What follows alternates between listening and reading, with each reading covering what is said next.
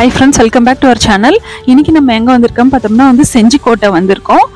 இது விழுப்புரம் டிஸ்ட்ரிக்ட்ல இருக்கு. ஸோ பின்னாடி இருக்கிறது தான் கோட்டை.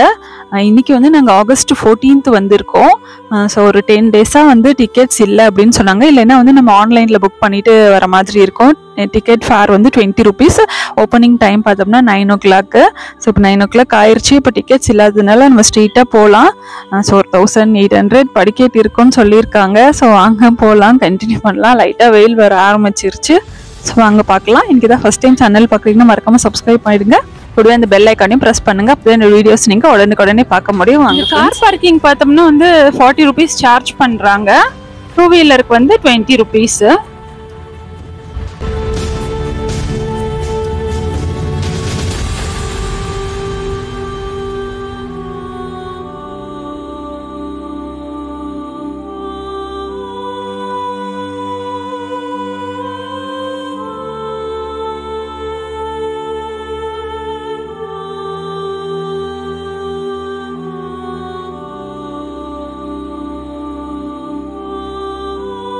கைஸ், இப்போ நம்ம போக போகிறது பார்த்தோம்னா ராஜகிரி கோட்டை.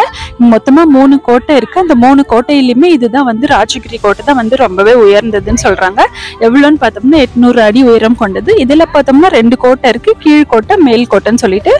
கீழ்கோட்டையில் நம்ம என்னென்ன இருக்கோன்னு பார்த்தோம்னா வெடிமருந்து கூடம், களஞ்சியம், பஜனை கோவில், அப்புறம் வேணுகோபால் கோவில், அப்புறம் படிக்கட்டோடு இருக்கக்கூடிய கோலம், அப்புறம் கல்யாண மகால், குதிரைகள் கட்டும் லாயம், அதெல்லாம் அப்புறம் உடற்பயிற்சி கூடம், யானை குளம், இதெல்லாம் கீழ்கோட்டையில இருக்கு. மேல்கோட்டையில பார்த்தோம்னா ரங்கநாதர் கோயில், அப்புறம் கமலக்கன்னி கோயில், அதெல்லாம் இருக்கு அப்படின்னு சொல்றாங்க. ஸோ இதெல்லாம் தான் நம்ம இன்னைக்கு உள்ள போய் பார்க்க போறோம். அங்கே பார்க்கலாம். அப்புறம் இந்த கோட்டையை கட்டினதுன்னு பார்த்தோம்னா அனந்த கோன் அப்படின்றவரால் 1200 கிபி 1200ஆம் ஆண்டு இந்த கோயிலை கட்டினது, இந்த கோட்டையை கட்டினதா சொல்லப்படுது.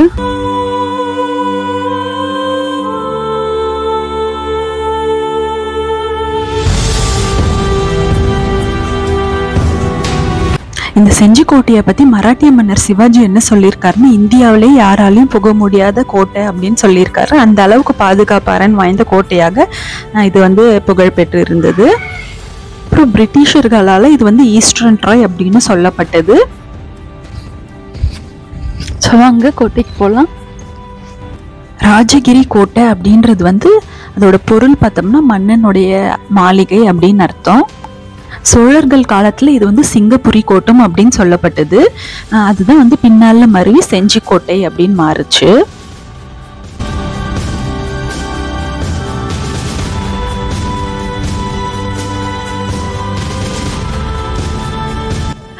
இதுதான் கல்யாண மகால். உள்ள போய் பார்த்துட்டு வரலாம் வாங்க.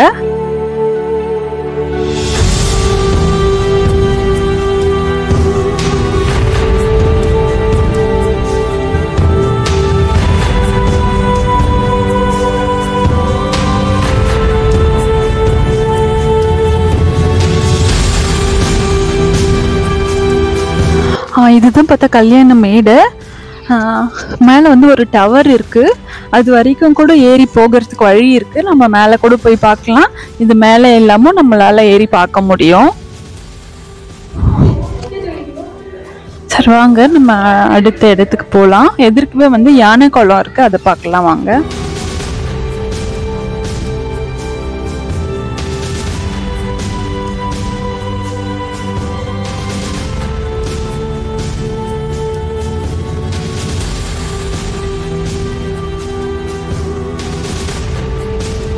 யானை குளம் ஃபுல்லாக சுற்றி கற்களால் மண்டபம் செஞ்சுருக்காங்க. அந்த சவுத் வெஸ்ட் கார்னரில் பார்த்தோம்னா என்ட்ரன்ஸ் வச்சுருக்காங்க. இங்கே அந்த அரசப்படையை சேர்ந்த யானைகள் எல்லாம் குளிக்கிறதுக்காக இந்த குளம் கட்டினதாக சொல்லப்படுது. இதோட வேலைப்பாடுகளை பார்த்து இது நாயக்கா பீரியட்ல கட்டப்பட்டது அப்படின்னு சொல்கிறாங்க.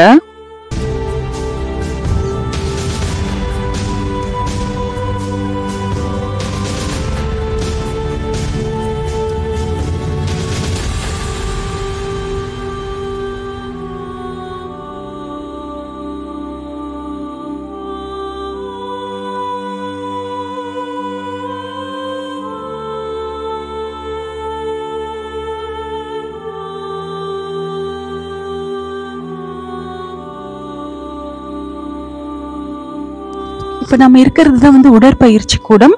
இது அந்த யானை டேங்குக்கு பக்கத்தில் இருக்கு. எல்லாமே வந்து கருங்கற்களால் கட்டி இருக்கிறதா சொல்லப்படுது. ஸோ அடுத்தது போகலாம் வாங்க.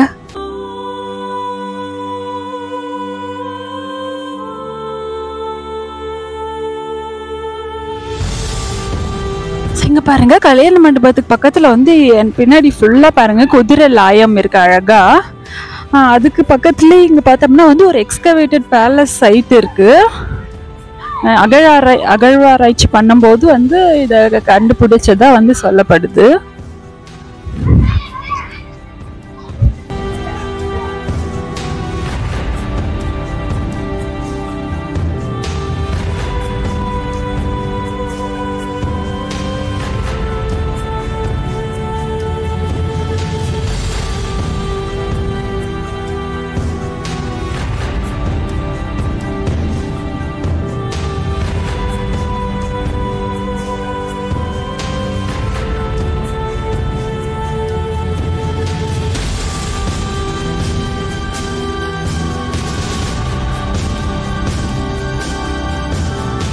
ஃப்ரெண்ட்ஸ் இங்கே பாருங்கள், இந்த சைடில் பார்த்தோம்னா வந்து வெடிமருந்து கிடங்கு இருக்குது.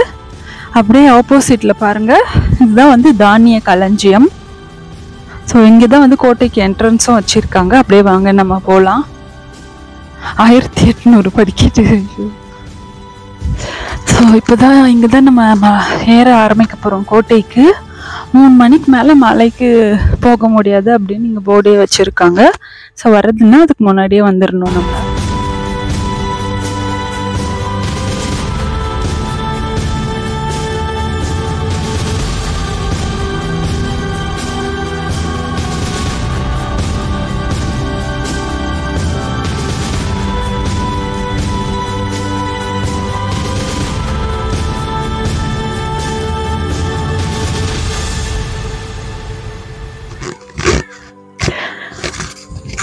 பாருங்க, நாகப்பழ மரம் இருக்கு. நிறைய வழியெல்லாம் கொட்டையா இருந்துச்சுன்னு பார்த்தேன். குரங்குங்க எல்லாத்தையும் பிச்சு போட்டு சாப்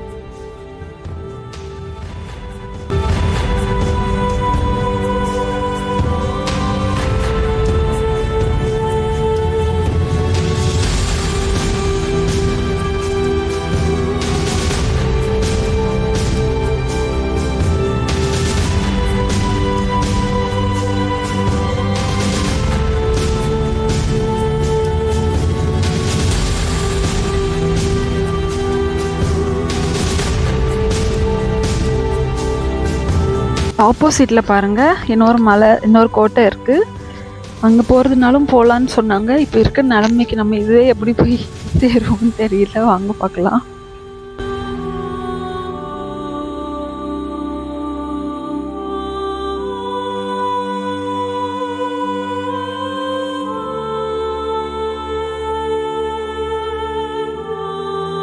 இதுதான் வந்து பீரங்கி ஸ்பாட்டு. இன்னும் வந்து கோட்டைக்கு இப்போ நம்ம பாதி தூரமாவது வந்திருக்கோமான்னு தெரியல. இன்னும் நல்லா மேலே ஏறி போகணுமா? ஸோ வாங்க பார்க்கலாம்.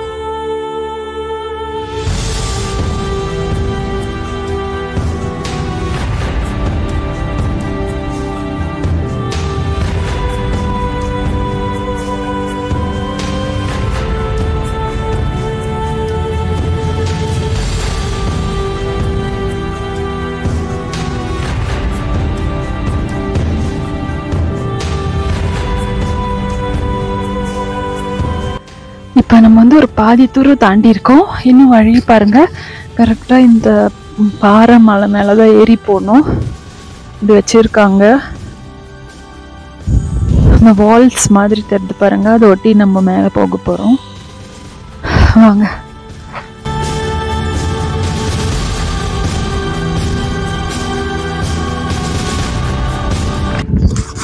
இந்த வியூ பாருங்க, செம்மையா இருக்கு. இந்த இடத்துல தான் வந்து நல்லா காற்று வருது. நல்லா அப்படியே படுத்தா தூங்கலாம் போல, அவ்வளோ சூப்பராக இருக்குது. ஸோ இங்கேருந்து பார்க்குறதுக்கு அங்கே ஒரு இடத்துல சின்ன குளம் மாதிரி இருக்குது. அதுவும் வந்து நல்லா குளிக்க அதுக்கெல்லாம் நல்லா இருக்கும் போல இருக்குது. வாங்க நம்ம வேலையை பார்க்கலாம்.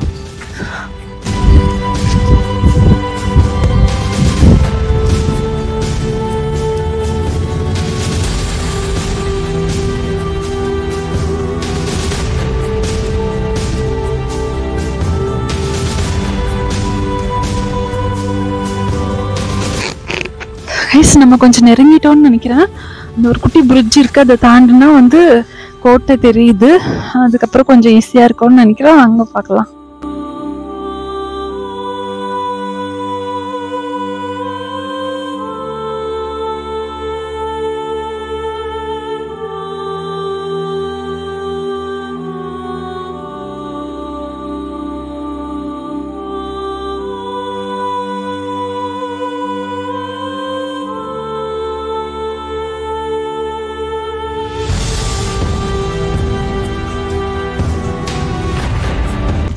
பிரிட்ஜு தாண்ட முடிஞ்சிருச்சுன்னு நினச்சோம். ஆக்சுவலாக அது வந்து எனக்கு தெரிஞ்சு ஒரு பெரிய கல்லை தான் நம்ம பைபாஸ் பண்ணியிருக்கோம்னு நினைக்கிறேன். இந்த சைட்லாம் பாருங்கள், இன்னும் பாறைலாம் இருக்குது. இது வழியாக தான் உள்ளே போகணும். அங்கே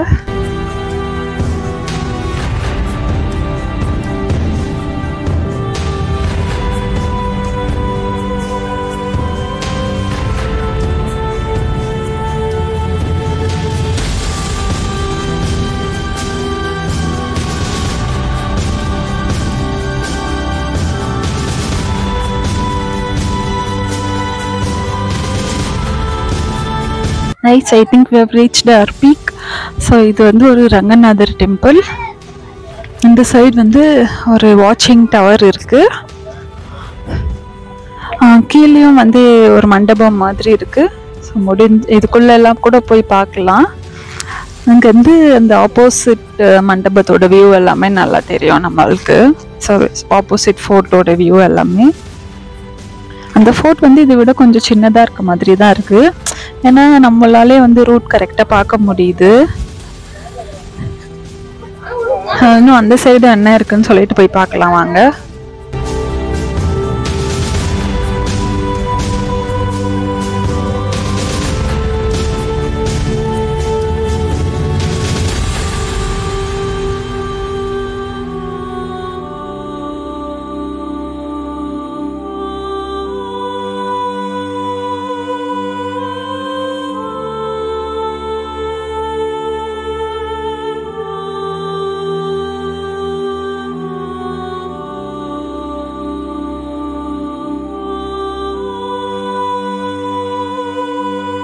கைஸ், இப்போ நம்ம நின்றுட்டு இருக்கிறது தான் வந்து ராஜா கோட்டைன்னு சொல்கிறாங்க.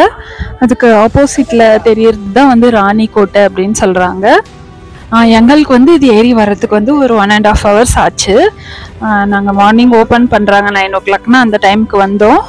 So depends on the person. நாங்கள் வந்து நிறைய அங்கங்கே ஒரு 5 minutes அந்த மாதிரி உட்காந்து வந்தோம். கண்டிப்பாக உட்காந்து தான் வரணும் யாராக இருந்தாலும். ஸோ ஒரு ஹைக்கிங்க்கு போகிறதுக்கு ஒரு சூப்பரான ஸ்பாட்டு. உங்களால் எவ்வளோ ஏர்லி மார்னிங் வர முடியுமோ வந்துட்டிங்கன்னா வந்து ரொம்ப நல்லது. ஈவினிங் 3 o'clock மேலே அலோவ் பண்ண மாட்டாங்க. ஸோ வேறு ஏதாச்சும் இருக்கா நம்ம பார்த்துட்டு இப்போ இறங்கலாம் வாங்க.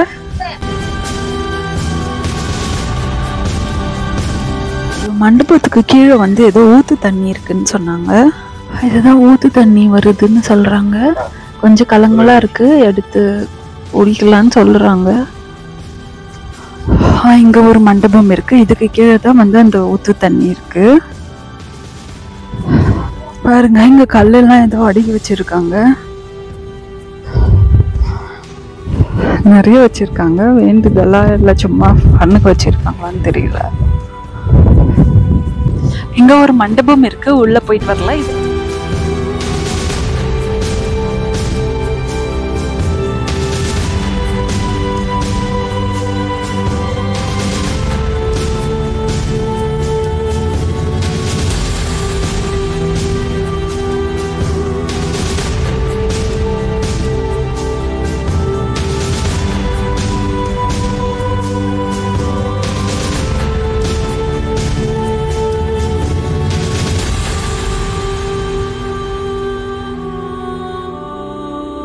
இதுவும் வந்து நம்மளுக்கு ஒரு பீக்கு, ஒரு வாட்ச் டவர் மாதிரியான ஒரு மண்டபம் தான் இது.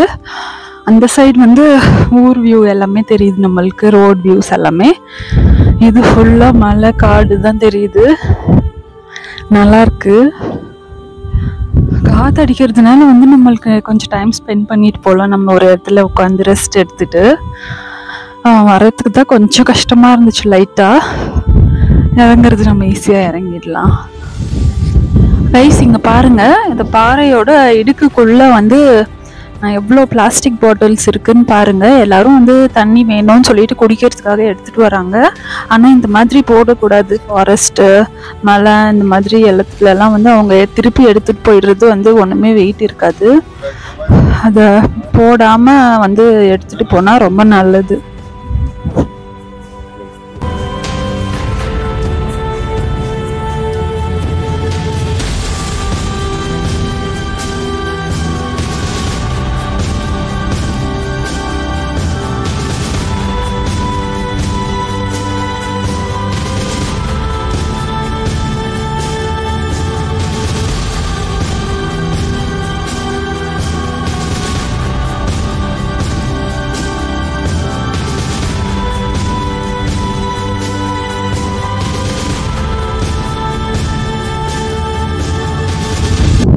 ஃப்ரெண்ட்ஸ், இப்போ அந்த கோட்டையெல்லாம் வந்து அந்த காலத்தில் எப்படி கட்டியிருப்பாங்களோ தெரியல. இங்கே பாருங்கள், ஈவன் இந்த கருங்கற்களே வந்து எப்படி தான் வந்து தூக்கிட்டு வந்து வச்சுருப்பாங்களோ தெரியல.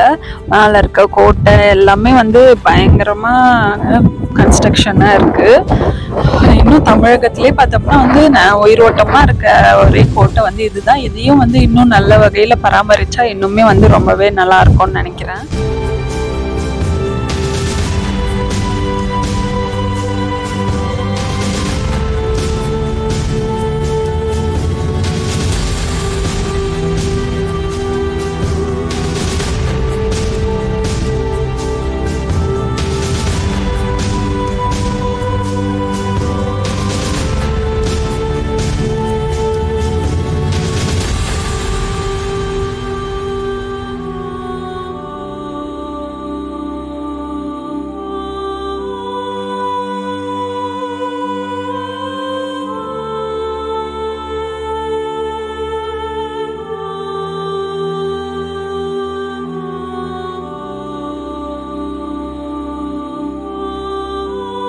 ஓகே ஃப்ரெண்ட்ஸ், ஒரு வழியாக போயிட்டு வந்துட்டோம். மணி வந்து 12:30 ஆகுது. 9:30க்கு ஸ்டார்ட் பண்ணோம். ஏறத்துக்கு 1 மணி நேரம் ஆச்சு. அங்கே வந்து அப்படி இப்படின்னு சுற்றி பார்க்க ஒரு 1 hour மேலே ஆச்சு. இறங்குறதுக்கு ஒரு 1/2 hour தான். எங்கேயும் பெருசாக நாங்கள் நிற்கலை. அப்புறம் ரொம்பவே முக்கியம்னு பார்த்தோம்னா வந்து ஷூ தான் எங்களை இன்றைக்கி சேவ் பண்ணுச்சுன்னு சொல்லலாம். ஸோ இது வந்து நம்ம கோட்டையை சுற்றி பார்க்குறோம் அப்படின்றத விட ட்ரக்கிங்க்கு வந்து நம்ம ப்ரிப்பேர்டாக வர்றது தான் ரொம்ப ரொம்ப முக்கியம். அதனால தான் நாங்களும் வந்து குழந்தைங்களை பிளான் பண்ணி வந்து கூட்டிகிட்டு வரல இன்றைக்கி. இல்லைன்னா வந்து அவங்க தண்ணின்னு கேட்டிருப்பாங்க, இல்லைன்னா தூக்குன்னு சொல்லியிருப்பாங்க. கண்டிப்பாக ஒரு 5th standard and 3rd standard 4th standard அந்த மாதிரிக்கு மேலே பசங்க வந்து ஓரளவுக்கு நடந்து வந்துடுவாங்க. அதுக்கு கீழே இருக்க குழந்தைங்கள வந்து கூட்டிகிட்டு வர வேண்டாம். அதே மாதிரி பெரியவங்களும் ரொம்ப நடக்க முடியாதவங்களாம் கஷ்டமாக இருக்கும். எல்லாத்துக்கும் மேலே வந்து நாங்கள் 9 o'clock ஓப்பன் பண்ணுறாங்கன்னா நம்ம 9 o'clock இங்கேருந்து ஏற ஸ்டார்ட் பண்ணிடணும். ஸோ அதுக்கே பாருங்கள், எங்களுக்கே ஓரளவுக்கு டயர்ட் ஆயிடுச்சு. இன்னும் இந்த டைமில் தான் பார்த்தா நிறைய பேர் வந்து நல்லா ரிலாக்ஸ்டாக வீட்டிலேருந்து கிளம்பி வந்து ஏறுறாங்க. நாங்களுக்கு இப்போ இறங்குற டைமில் தான் நல்லாவே வெயில் வந்துச்சு. அதுக்கு முன்னாடி அந்த அளவுக்கு வெயில் இல்லை. ஸோ நம்ம ஏர்லியராக போயிட்டு வந்துட்டோம்னா வந்து ரொம்ப நல்லாயிருக்கும். ரொம்பவே நல்லா இருந்துச்சு. ஸோ எனக்கு வந்து ஃபஸ்ட்டு இங்கேருந்து ஏறும்போது தான் வந்து கொஞ்சம் அப்படியே பீக்கில் ஏற மாதிரி இருந்துச்சு. அப்போ மட்டும்தான் லைட்டாக டயர்ட் ஆச்சு. அப்பயும் இவர் சொன்னார், நான் தானே வந்து கம்ப்யூட்டரில் வேலை பார்க்குறேன், உனக்கு என்ன டெய்லி நல்லா தானே ஆக்டிவாக இருக்க, உனக்கு ஏன் டயர்ட் ஆகுதுன்னு கேட்டாங்க. அந்த ஒரு வார்த்தை என்னை வந்து பூஸ்டப் பண்ணிச்சு. ஓகே, ஜாலி, நம்மளால் போக முடியும்னு சொல்லிட்டு எனக்கு அதுக்கப்புறம் நிஜமாவே அந்த அளவுக்கு தெரியல. எங்கேயாச்சும் ஒரு சில இடத்துல மட்டும் கொஞ்சம் ஸ்டீப்பாக ஏறும்போது தான் லைட்டாக டயர்ட் ஆகுது. அப்புறம் போய் ஒரு 2-3 minutes ரெஸ்ட் எடுத்தோம்னா நார்மல் ஆகிடுது. அண்ட் ஏற்கனவே சொன்ன மாதிரி அந்த வாட்டர் பாட்டில்ஸ் மட்டும் கண்டிப்பாக கொண்டு போகிறீங்கன்னா எடுத்துகிட்டு வந்துடுங்க. ஹோப் இந்த வீடியோ உங்களுக்கு பிடிச்சிருக்கோன்னு நினைக்கிறேன். யாராச்சும் டவுட்ஸ்னால் கமெண்ட் பண்ணுங்கள். இந்த மாதிரி வேறு வீடியோஸ் வேணும்னு நினச்சிங்கன்னா, உங்களுக்கு ஏதாச்சும் பிளேசஸ் தெரிஞ்சாலும் எங்களுக்கு ஷேர் பண்ணுங்கள். நான் ஃபோட்டோஸ் எல்லாம் இன்ஸ்டாகிராமில் ஷேர் பண்ணுறேன், அதையும் பாருங்கள். Meet you all in next video. By.